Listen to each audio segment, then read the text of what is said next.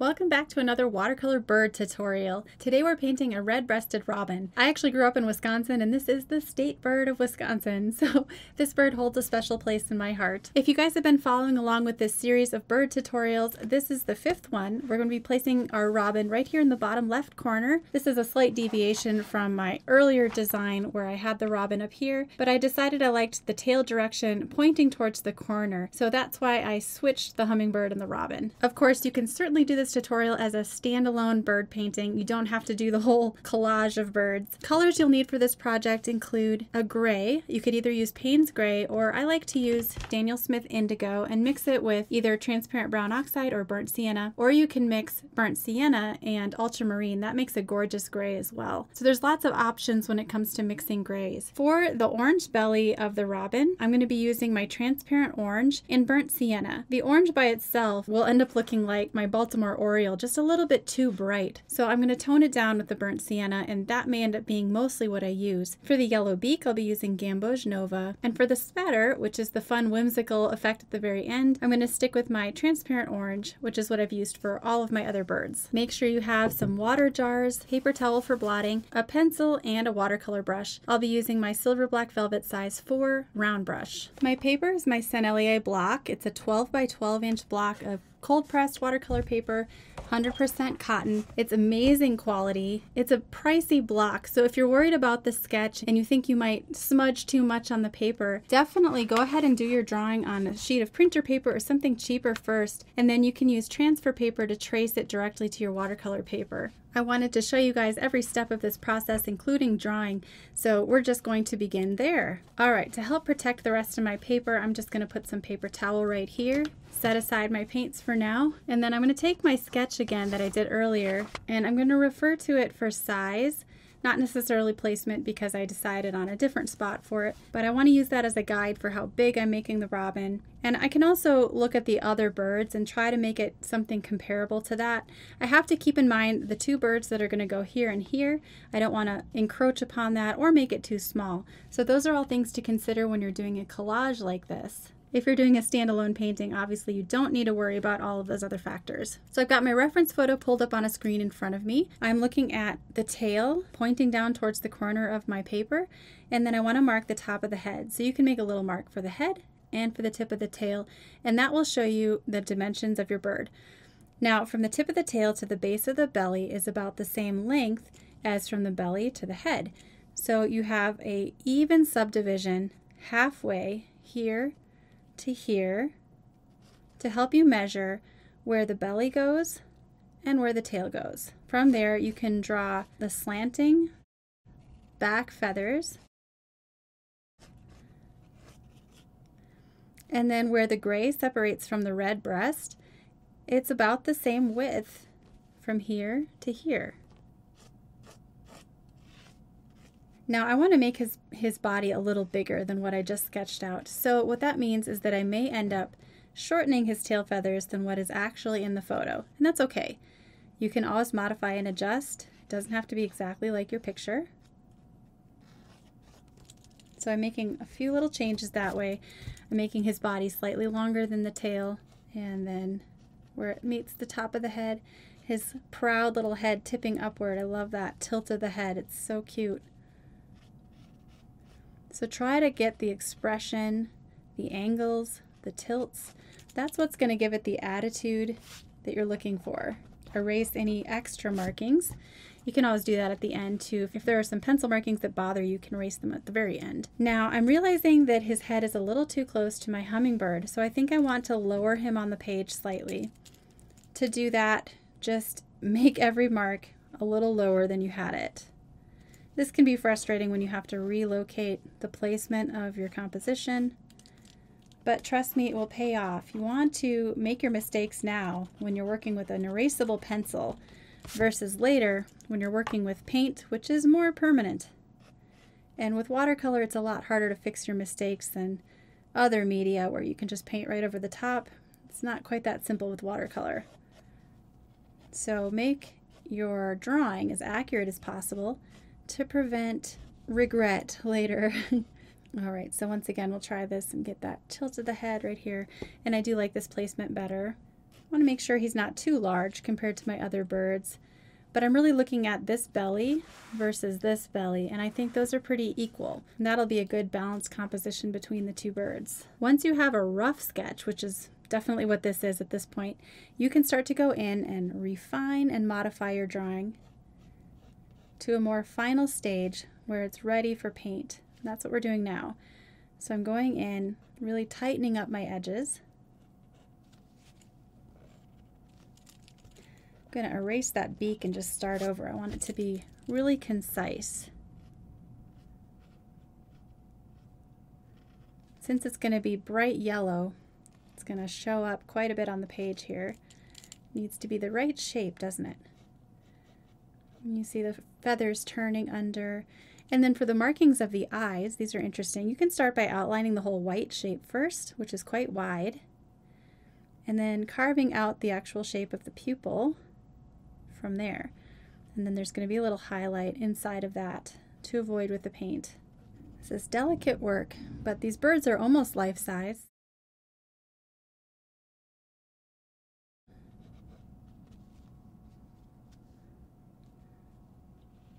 All right, so for the feathers, we're just going to draw the underside of the wing, which is going to be a dark color anyway because it's casting a shadow. So don't be afraid to sketch fairly dark there if you're sure of the placement. And then I'm going to erase my lines for the belly and try to do it all at once. Right here in the front, I'm going to leave a lost edge, so I'm not going to completely draw that shape. And on the underside, I'm going to leave a lost edge. But here in the center of the belly, we'll draw a little darker. Then we have this area where the orange feathers meet the white feathers underneath that back wing. And then we have the legs coming down. Bird legs can be just little straight line, little gestures. You don't have to render them out completely in all of their detail. Again, we're just trying to capture the general pose. I'm lightening up my pencil mark there because the yellow paint will easily get swallowed up by that graphite if I'm not careful. Okay, and then the last thing is to really mark out these tail feathers. Erase any extra marks that you don't like, but there we go. So I like that the tip of the tail is about as close as the tip of the tail with this bird. So I think that's balancing itself out nicely. With that, let's just add a couple more wing details before we start to paint. You don't need to draw all the feathers. Just a couple of straight lines is all you need to suggest those feathers. You don't have to draw them all. Yeah, I think that's all we need. All right, let's start painting. So now I'm going to take my paper towel and officially cover everything to protect it. And I'm going to move my palette closer on top of that for easy access. Let's grab one more paper towel and cover up the hummingbird. We just want to make sure we don't accidentally splash over the top of it. The sketching is pretty much the hard part, isn't it? Now comes the fun part where we get to just lay down paint. Let's start with wet and wet with light gray. We're going to take clean water, cover it over the top of the bird where the feathers are gray. So these back feathers and over the top of the head. Just avoid the eyes for now, or the one eye that we can see. And spread around that water so that there are no puddles. You can take it down to the tail feathers or you can wait on those for now. Let's just focus on the bird's head and back wing. And here I'm going to take a little of my indigo, swirl it around on the palette to test it out first, and then mix in a tiny hint of brown. And then I'm going to go in and paint the lightest value on these gray feathers.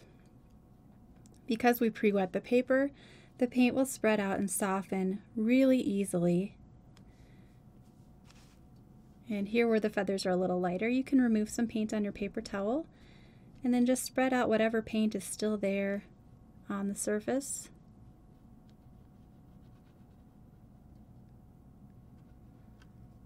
We're just coloring it in right now with light gray. If you're not sure about your values, test it out on your paper towel or on a scrap piece of paper first before going in. Now here on the tail, we left this dry, right? So we can paint a little more distinctly with wet paint on dry paper and it'll stay put. It's not going to soften out like the wet and wet did. So with my dark gray, you can see it ends up looking darker because it's not being spread out by the wet paper. And this is a really good thing when you're painting areas that are detailed like this. I'm going to dip in the water and remove a little bit. I'm going to color in this area between these two dark shapes so that it looks like a shadow gray, but still white feathers. I'm going to have to erase this pencil mark that's kind of unnecessary right there. I'm going to mix up some more dark gray with transparent brown oxide and indigo and just color in this tail feather really dark. It doesn't have to be overly detailed. Just try to paint it with a nice straight line. And as this begins to dry, you can start adding more layers over the top. Let's come back to the top of the head. The bird's head is black. It's the darkest part of his body. So we can paint that in with our dark combination, working slower and more carefully around the eyes so that we don't accidentally cover up those little white markings. Before we get to that, try to resolve any edges that might form hard edges and not look like soft feathers. We want to make sure that everything looks soft and connected.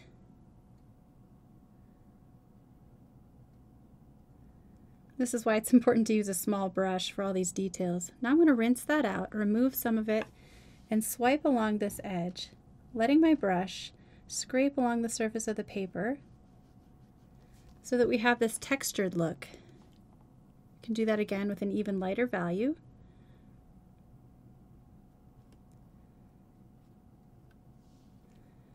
And let's go over the back one more time to kind of darken those feathers.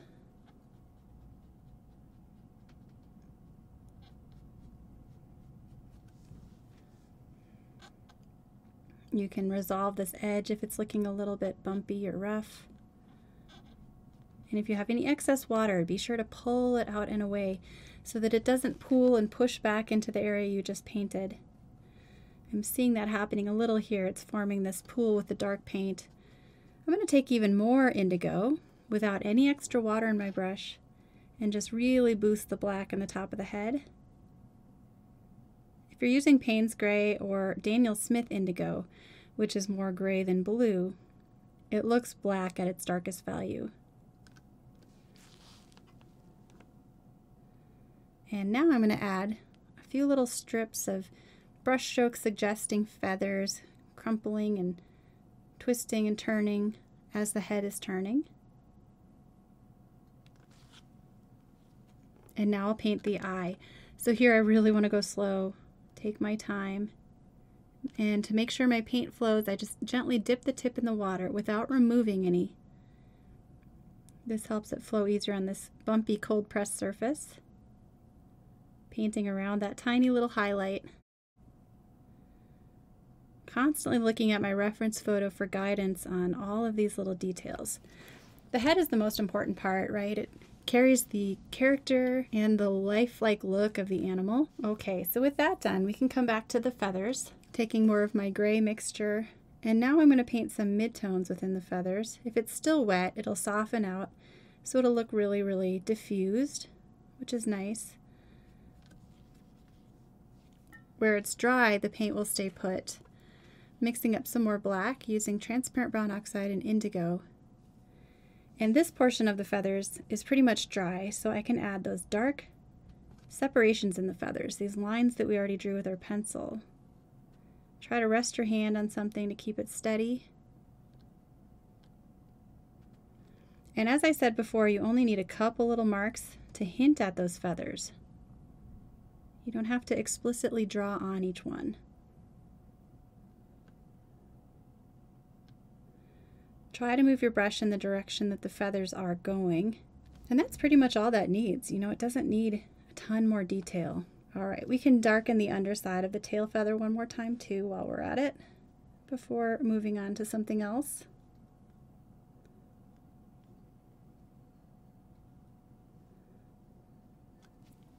Okay, so now I'm going to take clean water and wet the underside of the belly. Now it's time to do that beautiful orange belly. So we're going to use wet and wet again. If your water is not completely clean, grab a second jar of pure clean water and use that. That's why it's helpful to have two. And we're coloring it in with water. All right, so now let's take our burnt sienna. And you can see it's not quite orangey enough on its own, so I'm mixing in some transparent orange. This combination of burnt sienna and transparent orange isn't quite as orange as my Baltimore Oriole, but I don't want it to look brown either. So let's start at the top, just gingerly adding some paint at first to see how it reacts to the wet paper. Painting almost up to the pencil edge, right where I want that lost edge. And then I'm going to use the belly of the brush and just swirl it into the paint, pulling it downward. Beautiful broad down strokes of the brush. Rinsing that out. Then I'm going to help kind of soften and guide the edge here a little better.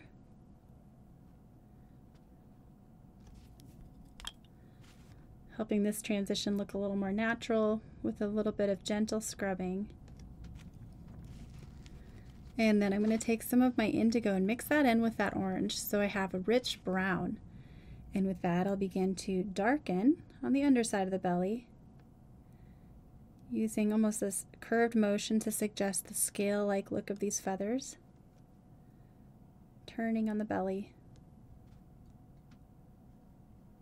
If for some reason your paint seeps out and forms an ugly edge like that, you can always lift it back out. A flat brush like this one will work well for that. So take it, rinse it with clean water, remove any excess water on your paper towel, and then gently scrub along that edge, removing the paint that you're lifting onto the paper towel.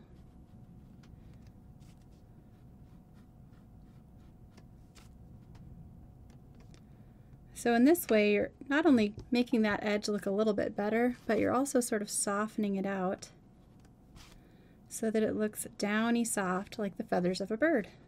There we go. All right, let's paint the beak next. As I said before, I'm going to use a bright warm yellow. This is Gamboge Nova. You can pretty much paint it straight out of the palette and onto the beak. So pretty, beautiful yellow. And then I'm just going to drop a little hint of that into the belly as well, here and there. Then the last thing before we add a few final details will be the legs. For these I'm just going to use indigo, watered down a little bit, and quick suggestive little brush strokes, painting in those legs a nice light gray. Doesn't have to be anything too fancy or detailed. We're just hinting at those legs.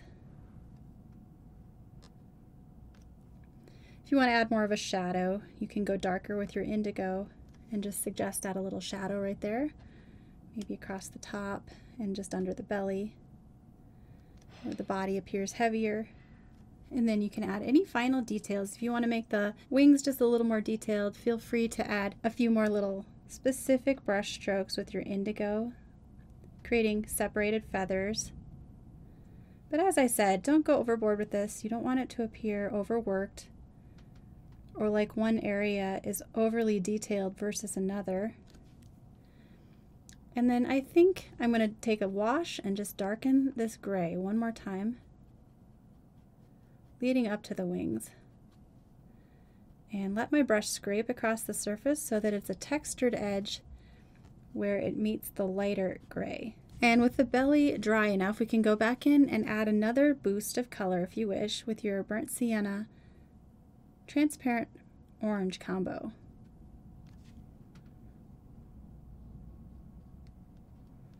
I just want it to look a little bit more like there's a shadow in the belly while adding a little bit of texture. And once again, if the paper is dry, use that cold pressed paper to your advantage. Scrape your brush along the surface to produce that dry brush texture.